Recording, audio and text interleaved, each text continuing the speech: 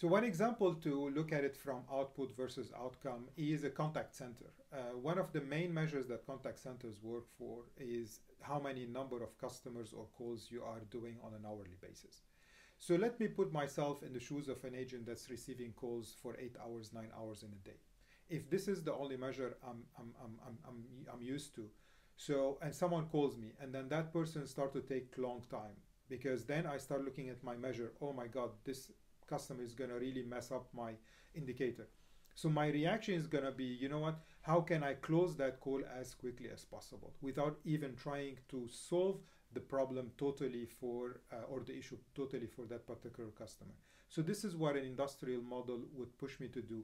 And that's what an output, because I'm only measured at the number of calls that I'm closing or I'm addressing in a particular period of time.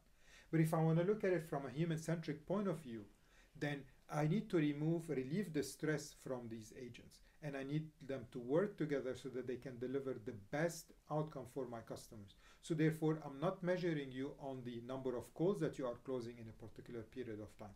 I'm measuring you on how successful are you in satisfying the customers and really sorting their issues out, of what we call first call resolution. So meaning they call the first time and I resolve that particular case for them. Without going into too much detail, there is one specific case that I would like to raise, and it's called Zappos. Zappos, they were the first few organizations that really transformed the way customer agents work.